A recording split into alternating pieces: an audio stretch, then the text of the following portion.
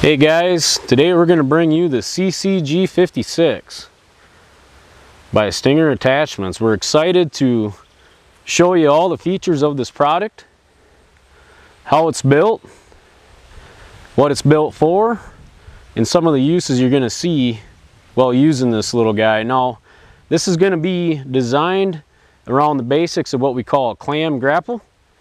You're going to notice I have it in the open position now here for the video, so you can kind of see some of the inner components. Some of the key features I want to point out is the tines and the grapple tines are built entirely out of AR200 material. They're going to be 1/4 inch thick, and they're going to save you a lot of weight, but yet give you the strength you need. That's going to be the same material they use in dump truck boxes. Now, just to give you guys an idea of what that stuff goes through, AR stands for abrasion resistance.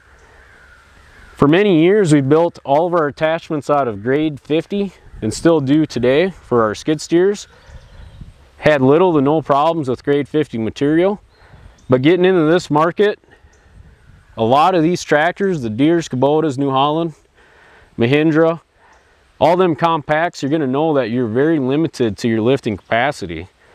Doing so, we got to keep everything as light as possible. We were able to accomplish this entire attachment with independent grappling and almost entirely closed back. The bolt-on plates, all that, we're weighing in right at around 360 pounds. Now, comparing that to one of our skid steer attachments, for example, we're cutting that weight almost down to 1/3. So for testing of the attachment on the R&D side of things, we actually put this grapple on one of our wheel loaders we have at the shop, and we were rolling concrete blocks with the thing trying to wreck the grapples. Now, I'm not saying they're indestructible by any means, but we've been putting this thing through the ultimate test, and we're going to show you guys that in other videos. We feel we're pretty limited to what we can do on a computer as far as design and telling us what's strong. We're able to get the full test by actually putting it in real world, everyday type of situations. You're going to notice a lot of gussets through this and a lot of tube.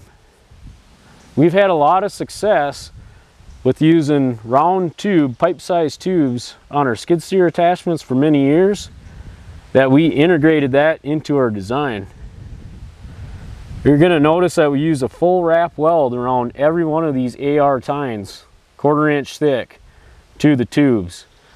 The grapple alone is going to have 3 tubes tied into one massive 1 inch pin, 1/4 inch wall bushing stock. Fully greasable. We also have a support tube on top. One other thing I want to point out is we did the clam grapple in an independent grapple design. The reason we did that, folks, is so that if you're going to be pushing down trees, anything, you can actually avoid using your grapple and actually push right down on these tines in the center. You're going to know we have a nice spike to our cutting edge. Through our testing, we were able to find that that helps get you a nice bite and help push down the tree. Also helps protect them grapples.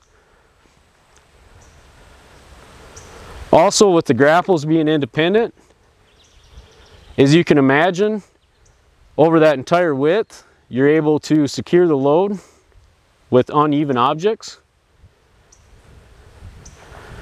We use very nice greasable hydraulic cylinders on this unit. One other thing that's neat is the way we protect our hoses and protect the tractor. We have an almost completely enclosed back, and we run the hoses all the way from there, all the way down back around that plate, tie them in the tensioner and up to the hydraulics. Easily replaceable if you do break a hose.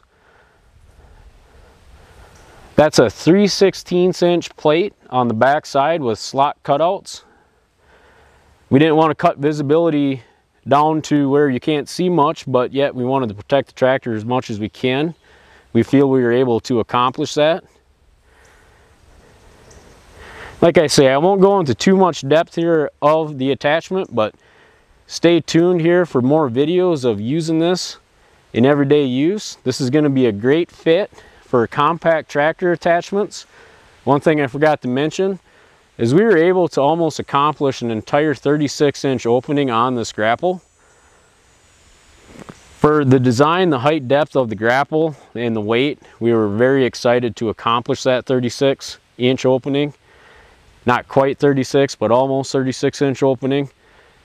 Now, when you're cutting, delimbing, and dealing more with the lighter brush, you're gonna notice that having that larger opening is quite nice for hauling material around.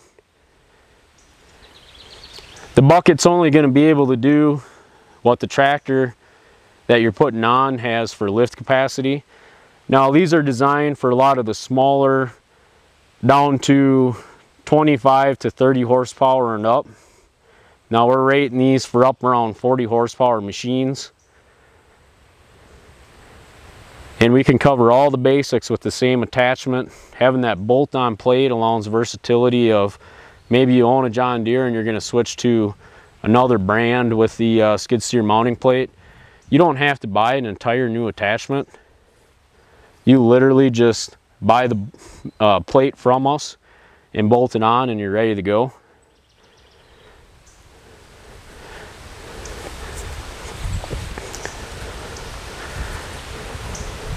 Like I say, I'm trying to keep this video short. Obviously, I'm not succeeding on doing so. I just don't want to miss anything. We're very excited to introduce this to the market. Depending on when you're watching this video, it may or may have not been out on the market for quite some time. But ultimately, this is just showing you the features and options. We also are going to have a lot of videos of showing the uses of it. Be sure to check them out on our website.